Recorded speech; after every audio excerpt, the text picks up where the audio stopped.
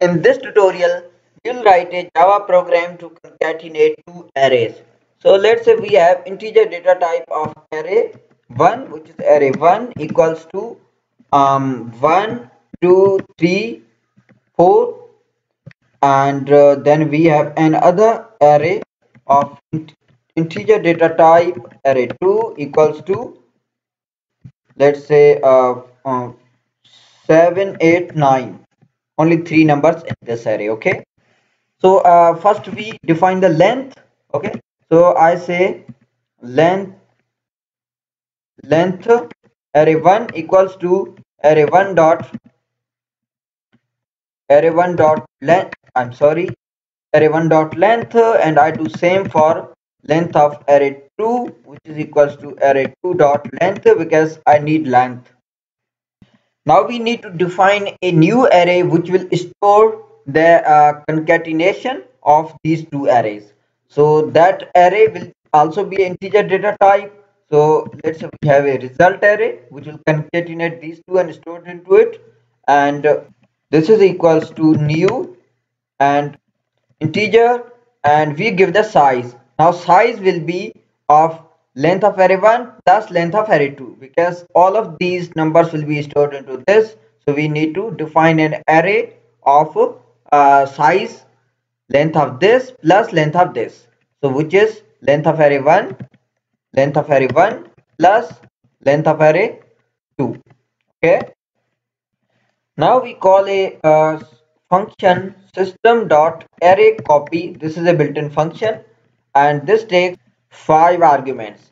First argument is your array that you want to copy, and this array should start from the index 0, and it should store the result, the values in this result, and in this result it should store values from 0 up to what index? Up to index of array length 1.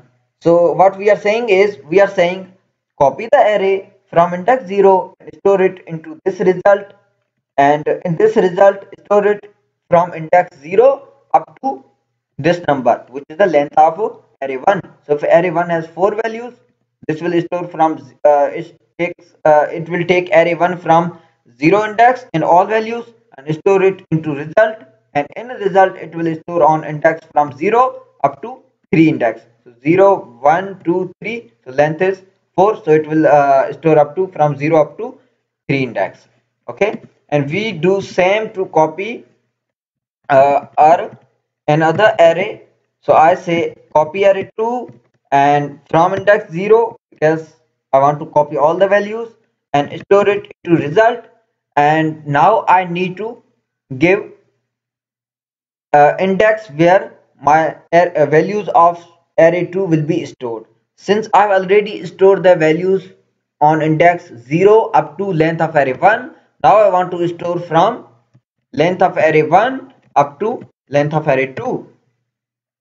Okay, that's it. Now let's print, and for printing let me import java.util.arrays, and we'll use its built-in function, which is, let's say, print, and I'll use arrays dot to string, and I'll pass my result.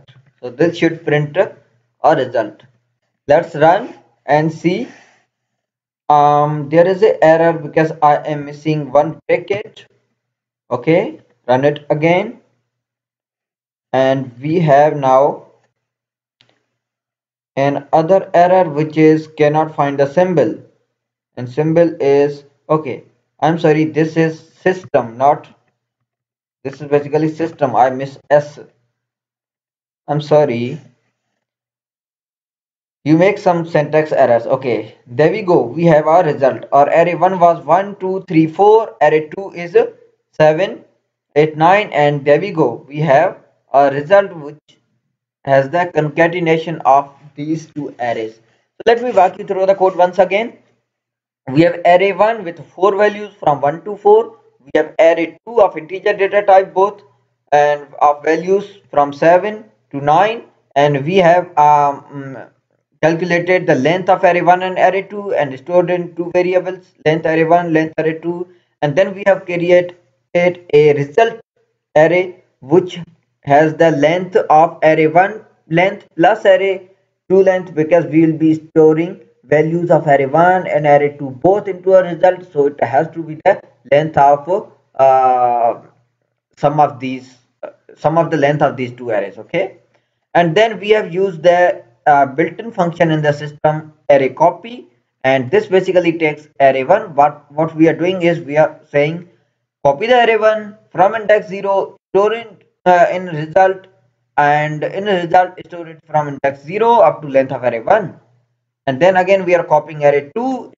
from 0 index 0, storing it into result, and from index length of array 1 up to length of array 2.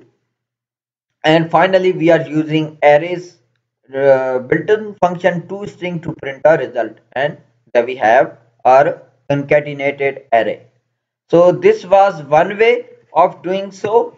I'm commenting this piece of code, and we'll be using our own logic to convert the to concatenate our arrays. We will not use any built-in copy function. Okay, so now we have array 1 and array 2, and I want to create a length for our result array. So this will be array 1 dot length plus array 2 dot length. Okay, then I have my result array, which is array integer type of array, result equals to new integer, and size is length. Okay, and now our logic is to take one atom at a time from each array and insert into a result array, and we need to keep track of index. So let's say I declare a variable which is our position. Position is we are starting from 0, and we iterate over our array 1, which is integer. We have element, and we take element from array 1, and we put it one element at a time into our result. So I say result at position index equals to element, and I also increase my position by 1. Okay, and after array 1 is completely inserted into our result, then we need to start another loop and take one element at a time from array 2 and insert it into a result at position, and there we go, and also I increase my position by 1. So after these two loops are completed, we'll have our array 1 and array 2 stored in result. So let's print it, and we will use arrays dot toString built-in function to print our array. So let's run it and see if our logic is correct.